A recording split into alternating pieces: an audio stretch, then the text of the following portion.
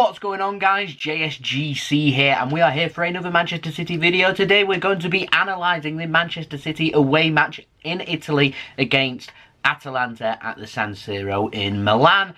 Lots of talking points, a crazy game really, with lots of talking points, so we're going to dive right into it. But before we do, make sure, like always, if you're enjoying that content, make sure you subscribe to my channel by pressing that red button and pressing the bell, putting your push notifications on. Helps to support my channel, it is much appreciated. Make sure also you leave a thumbs up if you enjoy this video. Make sure also you leave your thoughts in the comments below, and make sure you go and check out my social media links, which you can find in the description below and popping up on screen for my Twitter and Instagram. So we're going to crack on with this video and dive right in. So with City, strong team, Bernardo Silva and Kevin De Bruyne are in the middle. It's a nice midfield, that really. I mean, with David Silva out injured, it's pretty hot in my opinion. I did like it, particularly in the first half. I'll speak about that more when we speak about the game. Now, Gundogan holding, Benjamin Mendy playing at left back, João Cancelo playing at right back.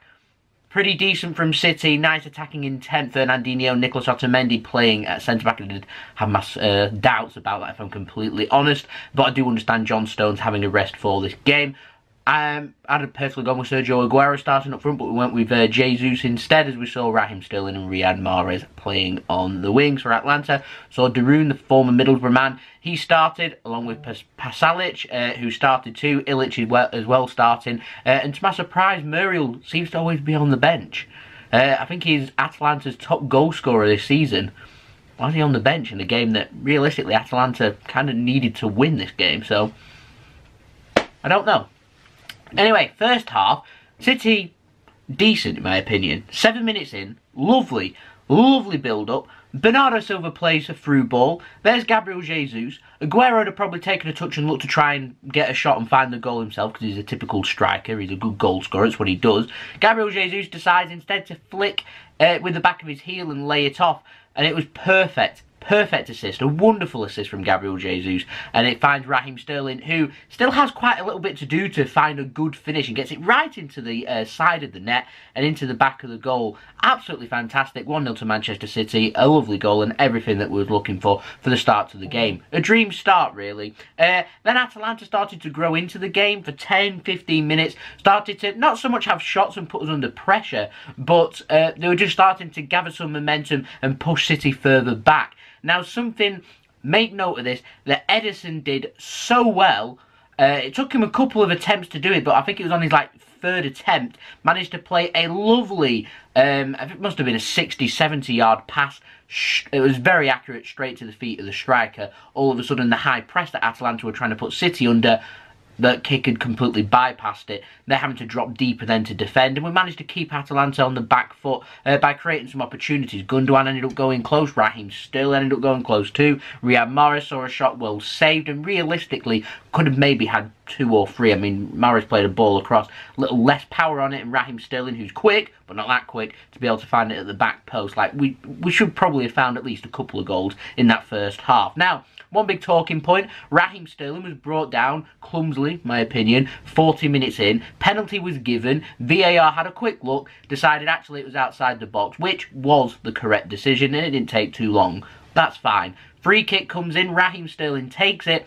The defender turns his body away, leaves his arm hanging out. The ball hits the arm. Referee doesn't give a penalty. VAR then has a look. He goes and looks at his monitor, makes the correct decision, and made rather quickly too that it was a penalty. That's a new handball rule. That's just how it is in the Champions League. You leave your arm trailing and it hits it.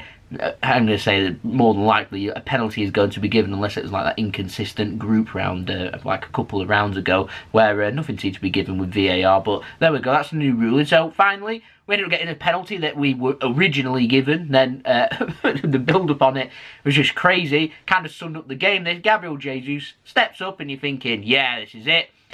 Yeah, probably one of the worst penalties I've seen. It looks more like Gabriel Jesus who's passed the ball. He looks at the turf. It looks more like he's passed the ball rather than had a shot. There was no power on it. That even if it was on target, the keeper would have had enough time to, particularly if he'd guessed the right way, make the save. Just a terrible penalty. Anyway, it went wide. So it went in at half-time, 1-0, and to be fair, Atalanta will be happy with that going in. It could have been 2-0, could have been worse. They're still in the game. So I just made a note, half-time, we're dominating, just need to get that killer second goal, come out nice and quick in the second half, try and get that second goal, look for a third, and then start thinking about the Liverpool game. Yeah. Football doesn't really work like that, does it? I did make a note that Atalanta will want to keep it at 1-0 for a little while, because I felt like Atalanta might have just wanted to build up some confidence in the second half and end up then putting City under a bit of pressure. And like I said, City, I was hoping that we could get 2 or 3 goals and then start moving our minds towards Sunday in that big mammoth clash against Liverpool. Yeah, like I said, things don't work like that in football. Ederson ended up picking up an injury, a minor injury, a muscle injury. I don't know if he's going to be playing on Sunday.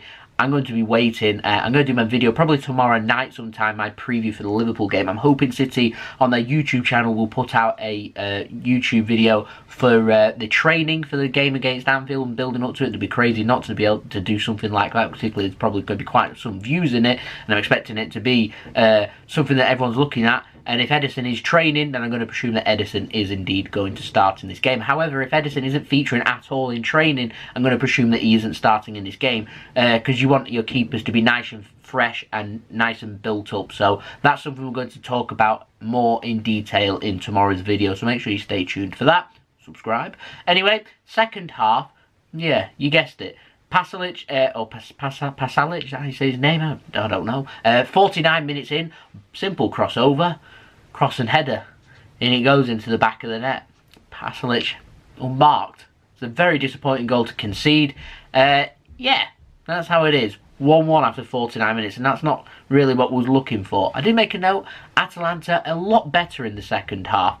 Now, on to the big talking point. Claudio Bravo, 82 minutes I think it was, a ball was played through. I'm not sure why Bravo's so far out of his goal. I'm not sure if there's a bit of hesitancy there, but the ball wasn't there for him to be for him to win. He wasn't going to get there, and it'd been better staying or backing off, putting the striker under pressure and saying actually go and meet the striker once he's got the ball and put him under pressure, or stay on your line, head back, and then say try and beat me in the net. Instead, he comes and challenges.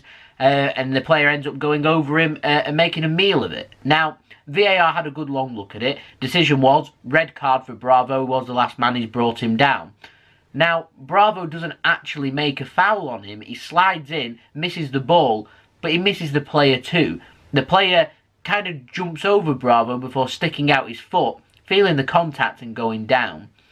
Now, I'd love to know the definition of what a dive is and what simulation is, because a dive is when there's no contact and you just chuck yourself to the ground. But this player had an open net, and I'm not too sure why he's left his foot trailing to go down. Like, there's minimal contact in it, and he's jumped over Bravo, and then he just left his foot trailing so he could go down to get him sent off.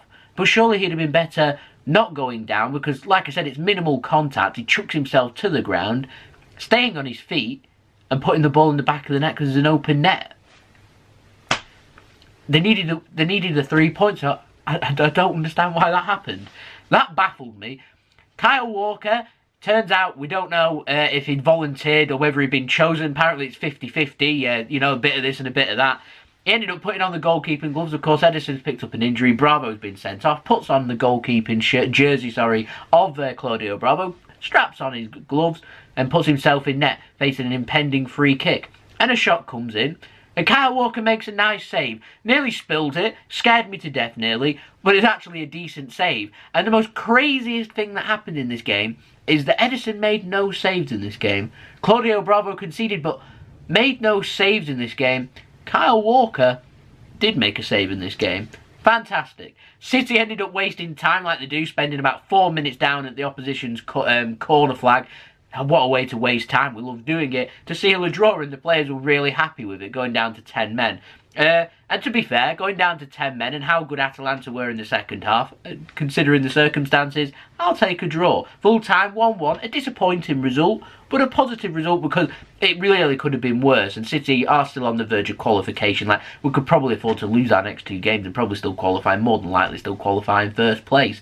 You know, but yeah, we've still got a job to do. Keeps things interesting in the Champions League. Atalanta are a lot better in the second half. Pasalic, excellent. They've ended up picking up a point. It might probably not going to be good enough for them in the end unless they win the next 2 games. Then that's going to make it very interesting. But for us, I've seen some people saying this was not good preparation for Anfield, but it was good practice. It was a hostile environment, just like what we're expecting at Anfield. Was put under pressure, you know. They exposed the weaknesses, so we've got something to work on. Like, if we'd coasted this game 3-0, like, the flaws would have still been there. So we've now got a few days' notice to try and put it right. I remember someone putting a quote for Pep Guardiola, saying that Pep Guardiola did say that what happens if Liverpool win and what happens if that? And he said, well, what happens actually if Man City win?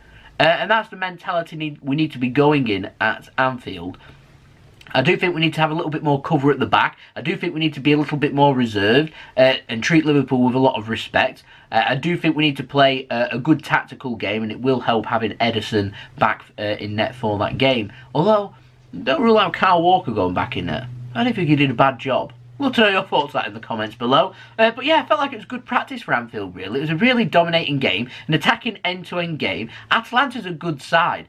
3rd in Serie A, finished in the Champions League positions last season. They're a good quality side that, to me, are underperforming in the Champions League.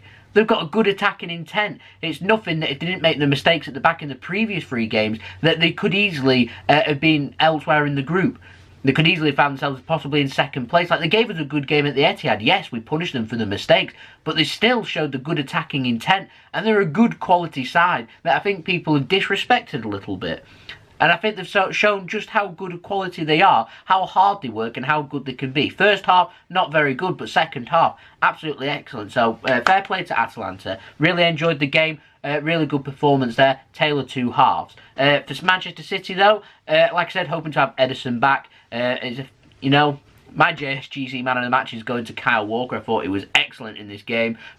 Coming on and making a save, the only save of the game. I thought that was fantastic. We'll just have, briefly, a quick look at the stats for this game, just to try and draw up some conclusions here. But Atalanta ended up having 42% possession to City's 58, which is decent against City. 8 shots, 2 on target, both saved by Kyle Walker. I liked his little catch and then dive on the floor. I thought that was fantastic. 10 shots for City, 4 on target, 1-1. Probably a fair result in my opinion. 552 passes, 87% pass completion rate. You expect a little bit higher from Manchester City. That is something for us to work on. 388 passes from Atalanta, 82% pass completion rate against us. That's decent. Don't forget, the San Siro isn't their home. They don't play their home games there. The ground's under redevelopment, so it can't be competed in European football. So they're having to go from a home away from home.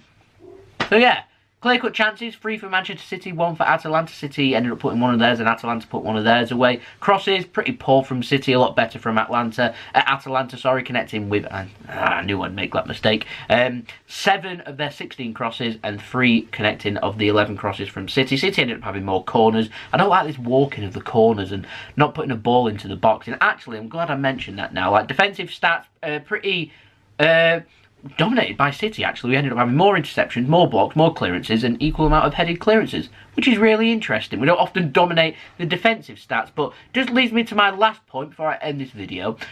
We had a corner in the 96th, was it the 94th or 96th minute, something like that. Surely someone on the bench should have communicated to the City players that this is probably going to be the last chance of the game, that we could easily just committed the players forward and put a ball into the box to try and win the game. I mean, it's the last attack of the game. Nothing else is going to happen. The counter-attack's not possible. So may as well just put the ball into the box and see what happens. Ended up just passing it and wasting time for about 3 seconds before the full-time whistle went.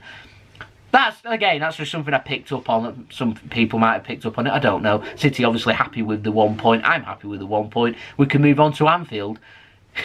Yay! So anyway, there we go. It's been the video. Hope you enjoyed the video. Sorry it's a bit of a long one, but there's lots to talk about. It's an interesting, fun game. So yeah, make sure you leave a thumbs up if you enjoyed this video. Make sure also you leave your thoughts in the comments below. We've got that Liverpool preview coming up tomorrow too. So if you want to stay tuned for that, make sure you subscribe, press that red button, press the bell, put your push notifications on to be notified immediately when I do upload. And don't forget also you can check out my social medias, which you can find in the description below and popping up on screen for my Twitter and Instagram. And I'll see you all again tomorrow for the next Manchester City video for this mammoth weekend against Liverpool.